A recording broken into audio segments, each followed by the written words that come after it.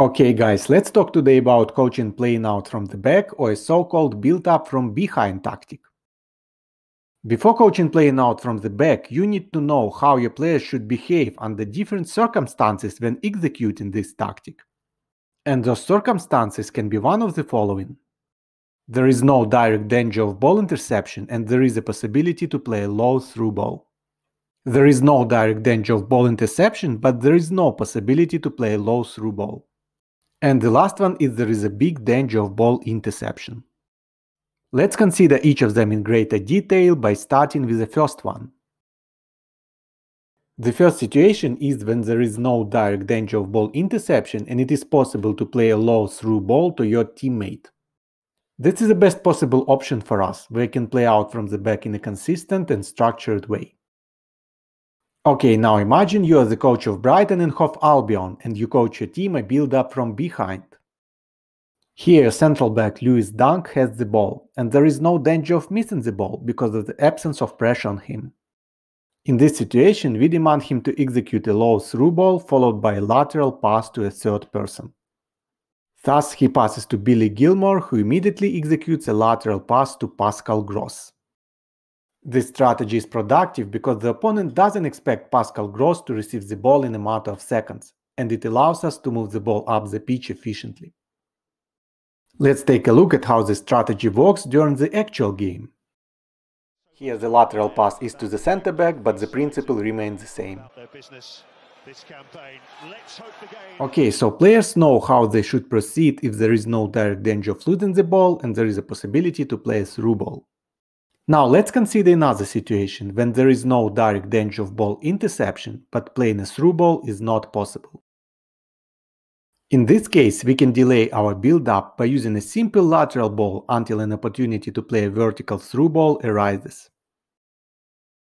Let's have a look at how this works during the actual game.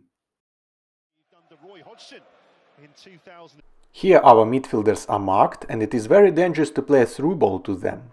So our center back simply plays a lateral ball to another center back. When they qualified for Europe, could one or potentially both of these clubs find themselves in Europe?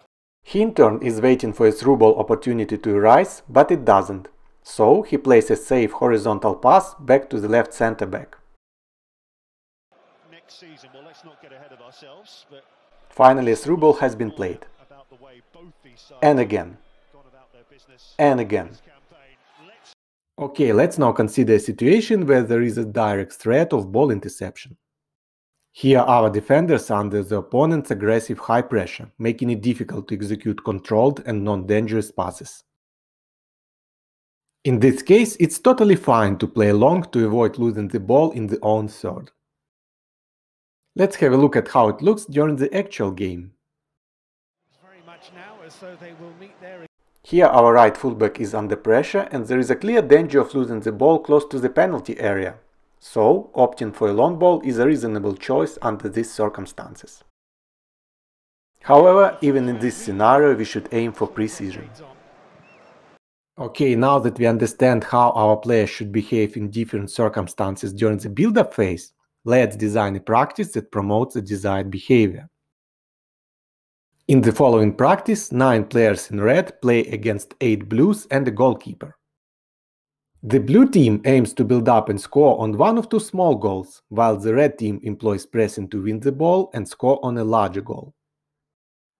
Here the blue team earns a point if they successfully execute a low through ball, which is immediately followed by a lateral pass to a third teammate. Please note that the team will not earn any points if after a through ball a player plays backward instead of laterally. Even so, it's fine to do so. In this case, the team doesn't progress and therefore doesn't earn any points. You should also tell your players that it's totally fine to play a simple lateral or backward pass where it appears difficult to play a through ball.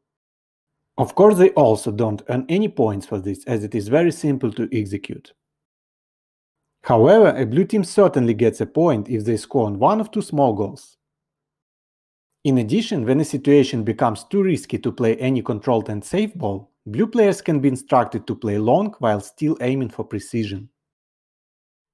Here, if one of the blue players receives the ball up the pitch, It becomes crucial for other players to support him by immediately moving closer to the ball area. With that in mind, we can tell blue players that if after a long ball they score a goal with at least 3 of them being within a 20-meter radius from the goal, their team will earn 3 points instead of just 1. You don't even need to mark these areas, you can simply tell players that the coach decides whether they get 3 points or just 1 after scoring. As for the red team, they earn 3 points if they win the ball and score in a large goal. As you can see, this practice is specifically designed to encourage the desired behavior that we want to promote during the build-up phase.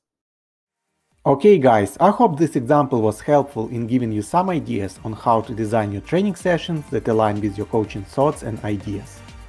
And what are your thoughts? How do you coach playing out from the back?